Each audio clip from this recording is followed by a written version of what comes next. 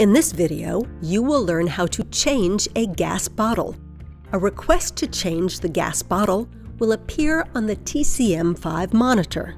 The gas status can be seen on the main screen. The gas bottle is located on the right side of the monitor.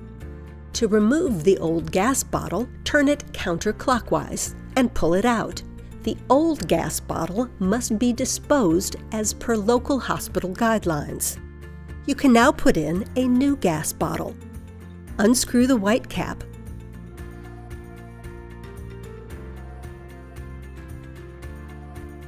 Put the new gas bottle into the chamber and turn it clockwise. Do not over-tighten.